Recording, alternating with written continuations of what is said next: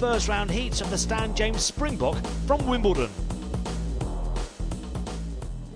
2.5 years ago, we introduced you to the trials and tribulations of Castledale Lad. He was the greyhound whose career looked over before he'd even raced, having been badly injured in a trial. We followed his rehabilitation, and months of rest and recuperation followed, patience being the watchword for Connections and the lady who looked after him most, Lorraine Sams. Hours on the treadmill were followed by home walks and gallops before a remarkable return to the track. King, as he was known, now had a chance of doing what he loved most, racing. Fairy tale was completed with wins for Seamus Cahill and Lorraine and 4 victories on Sky. His team of owners are well known to you. They include Sky producer Dave Lawrence and his brother Clive, who produced this programme.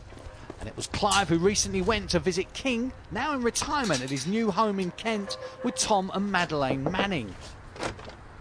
Hello, Tom. Hello, Clive. Pleased to meet you. Thank you.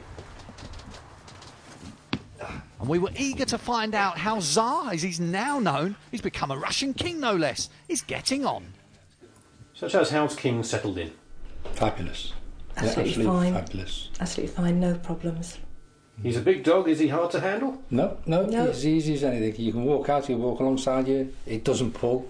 He's fine with most of the dogs, and it's a joy to walk around with him. Yes. It is absolute joy, especially when we take him over to the field and we can let him off have a run with our other dog Molly.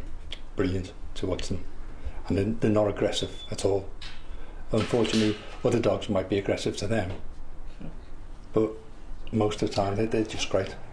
And I'm afraid to tell you that she is the power behind the throne now. She tells him what to do. She has her boundaries and he's allowed to go just so far. So if she doesn't want him to run around the field, then she'll try and stop him running around the field and correct him if he's going too near something she wants. Won't let him play unless she wants to play. So she's actually the boss of the two, although she's a lot smaller. So he's been tamed by a lady. That's Of course. So any problems with him in the early days? No. We were pretty all. lucky because with having Molly, she showed him the ropes. Obviously, when he came into the house, when we first picked him up with having experience with greyhounds before, we took him round, walked him round everywhere, walked him round the house, the back garden, let him know that this is where he was now. Let him get comfortable, and he's been absolutely fine. Molly, as I say, she's shown him all the ropes, what to do, and he's brilliant, absolutely brilliant he is. I mean, he did a double take when he first saw the Hoover. Oh, yeah. Wondered what that was, but now he just lays in the middle of the carpet and I have to go round him. So he's perfectly at home, doesn't take any notice of the washing machine anymore. Once again, he watched it a couple of times, then decided it wasn't going to chase him, so he walked off and laid down and ignored it.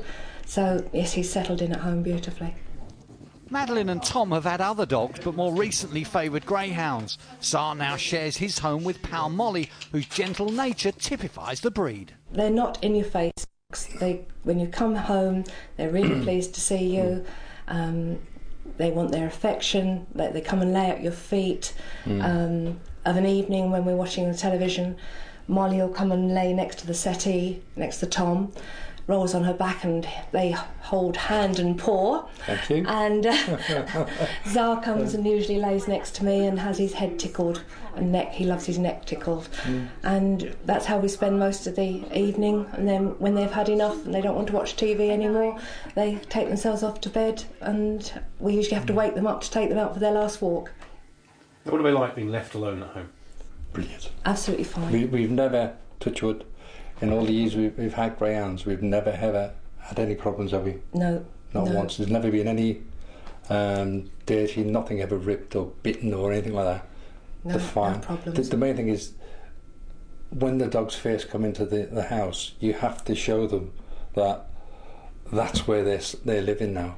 And if you can make it into a smallish type of room, because the mistake we made when we first got a greyhound, we gave it the run of the house.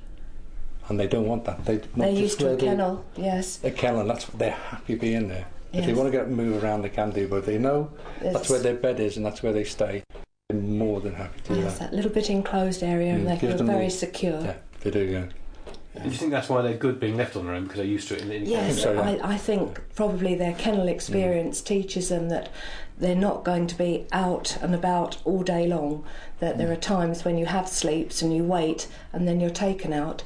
And I think they like a routine. Yeah. And they very much know when it's time to go for a walk, and they'll let you know. They'll get up and wander around, and you think, oh yes, time must be getting on, and we look at the clock, and they're usually dead on time. Zara and Molly go for regular walks, but nothing too strenuous. They settled into the routine of home life, Molly having shown Zara the ropes. She's helped the transition from racing kennel to homing, which has been a smooth one. You just don't get any problems at all off them. If you treat them properly, you're laughing. It's a friend for life, and there's nothing better than having the stress of work, coming home, being greeted by them two and the wife, and them two. Thank you. It's absolutely brilliant. Absolutely brilliant. You come down, sit down, get yourself changed, sit down, have your cup of tea, and have a little play with the dogs, and it's brilliant. It takes all the stress out. And then you go for a walk, which once again, go for a walk, yeah, and that's great. Fresh air and the exercise. Yeah, it's really good. It does you so much good. Tom and Madeline took in their first greyhound from Lorraine Sam's kennel while Lorraine was based as a trainer at Crayford.